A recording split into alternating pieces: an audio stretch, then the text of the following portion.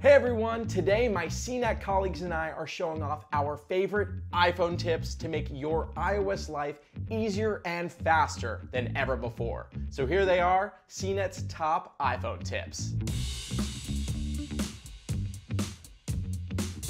All right, fine, I'll go first. So you may or may not already know from your home screen of your iPhone, you can swipe down and access Spotlight. This is where you can easily search apps like Dunkin' comes up and I can quickly open it. It also shows you Siri suggestions of apps you've used recently. But as of this last update, you can also drag them from here and add them to your home screen. What you can also do is swipe down and you can hold down and you can also delete apps from here. But I haven't even gotten to the best part. You can access Spotlight from your lock screen. On your lock screen, just swipe down, there you go, there's Spotlight, and as long as Face ID got a hold of your face, it will unlock right to the app you choose. Easy peasy, there you go. Wow, I cannot believe I just shared the Spotlight with everyone. That's so unlike me. Your text cursor has a secret weapon called live text, which can use your phone's camera to capture text so you don't have to type it in. Okay, yeah, it's less of a weapon and more of a tool, and technically it's not a secret because I'm telling it to you right now, but if your iPhone is on iOS 15, anytime the keyboard is up and the cursor on screen, just tap to bring up the cursor menu. On it, you'll see the live text icon, which looks like photo corners with horizontal lines in the middle. When you select it, your keyboard is replaced with a live view from your camera. Point your phone at whatever you want to capture and hit the insert button to add the text to whatever you're typing. If there are more than one option for your camera to grab, simply tap on the screen, or if you want to be a little more selective, tap the live text icon to select the exact text you want to add. And voila, you found a way to be more productive or lazy, which is basically the same thing when you think about it. Who's got two thumbs and is really slow at texting? This guy. If you're in the same boat, then here's a shortcut to make it quick and easy to send a text. You want to open your phone settings, go to General, then Keyboard, then Text Replacement. This is where you'll be able to set custom phrases to appear when you type in a few letters, like on my way, or never mind, or be right back. Then, when you go to send a text, you'll be able to type in those letters and your keyboard will autocorrect to the full phrase. That keyboard settings page also has a few other cool features. Tap on one-handed keyboard to move the keyboard placement over to your dominant hand. No more trying to swipe across the screen with your thumb. And if you're like me, you might want to turn off spell check and autocorrect, because if my phone tries to autocorrect my spelling one more time, I'm gonna go ducking crazy. The wild world of augmented reality isn't here yet, but your phone is probably the best doorway. But how do you share that? One simple trick, screen capture. Put this on your control center. Here's how to do it. First, in your control center settings, you add the screen capture, little screen recording icon. When you do that, you can then swipe down and you can start that recording, then open the app or the thing that's got AR in it. And it just records in the background. When you're done, swipe back down, stop the recording. It saves to your camera roll. Then you open the camera roll and you edit and you trim it to just get to the right length. It's so easy to do, and it's pretty cool to share stuff like that. And it's probably the best way to demo AR. Anyway, that's my little iPhone trick. The iPhone has this trick where you could hit the side buttons to call 911 without actually dialing 911. And if you have little kids who sometimes play with your phone, you will want to turn this feature off. Seriously, my kids have called 911 accidentally more than once. I give them my phone for a second to watch some cartoon and then there goes the warning blaring, and I'm hurling myself over the couch to try to stop it, but it's too late. Hi, I'm so sorry. It was an accident. My kids had my iPhone. I didn't mean to call 911. Everything's okay. You still have to come over? Okay, thank you. Pressing the power button quickly 5 times will trigger 911.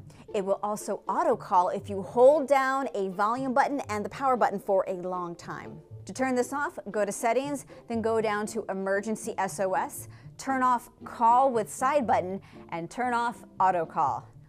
Whew. If you're running iOS 15 on your iPhone, you gotta check out one of my favorite features, drag and drop. Yeah, that's right. You can drag and drop things from one app to another, like web links, documents, videos, and photos. For example, if you're in the Photos app, just tap and hold on one of the photos you want to share. And without letting go, drag it to the side of the screen, top or bottom. Then, if you want to move multiple photos or videos, simply tap any other thumbnail and they're collected together. Next, still without letting go of that screen, use your other hand to go to the home screen and open the app you want to move everything to. I'm going to compose a new email message and add these photos and videos. And all I have to do is let it go, just like the song. Now, drag and drop is a nice option to use instead of the sharing menu to move in things in between apps. Plus, it's kind of like magic. I mean, kinda, a little bit, right? Did you know you can play a custom sound or song every time you plug your iPhone into charge? Here's how. Open the Shortcuts app or download it if you don't already have it, and then tap the Automations tab. Find Create Personal Automation, and then scroll all the way down until you find Charger. Tap into that and make sure Is Connected is selected. Tap Next, and we're gonna find the Play Music action. Now find the music word and tap onto that. I've already put a 10-second clip on my phone, but if you don't have music already on your phone, if you're an Apple Music subscriber, for example, you'll be able to browse any song or sound in the catalog and add that. So I'm just gonna go and add my song, press the plus icon, and then the arrow next to the song name. I'm gonna make sure that we're not shuffling and we are not repeating so I don't drive myself up the wall. Then I'm gonna tap next and make sure that ask before running is not selected. I'm gonna tap done. I'm gonna take a listen. Ah, the sweet sounds of custom charging music, which is kind of neat. One final tip, if your friends leave you unattended with their phone for a period of time, I highly recommend choosing this particular song to play every time their phone is charged. I can't play it for copyright reasons, but you know exactly what's gonna happen. Oh, Siri, I remember all the times we've had. Remember what you sounded like on the iPhone 4S? It's Thursday, October 13th, 2011. Let's check now. What is the weather like today? It's currently clear and 46 degrees. Well, you sound a little different, which is totally fine, but did you know that there are a bunch of different Siri voices available? It's true. Here's how you can change what Siri sounds like. Tap on your Settings app, then go to Siri and search, tap that, then go into Siri voice. From there, you'll see a bunch of varieties and voices. Let's give a listen to the other voices. Hi, I'm Siri. Choose the voice you'd like me to use. Hi, I'm Siri. Choose the voice you'd like me to use.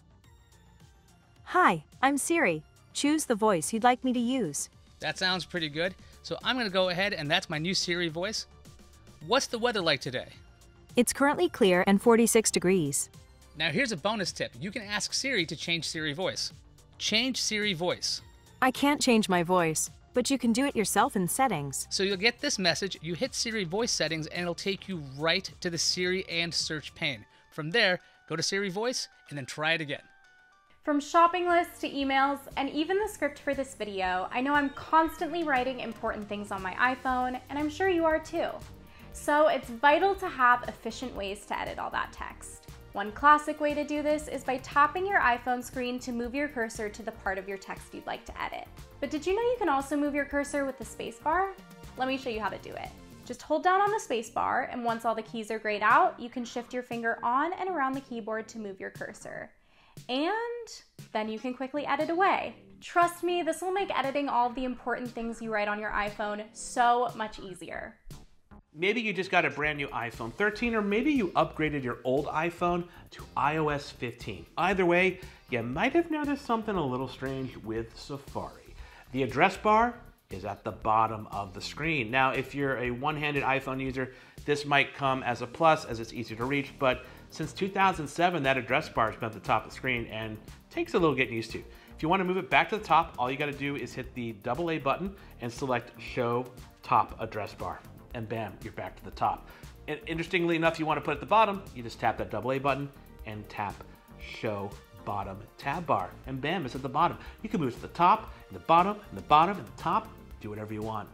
It's your options. Let's talk the control center and how to customize it.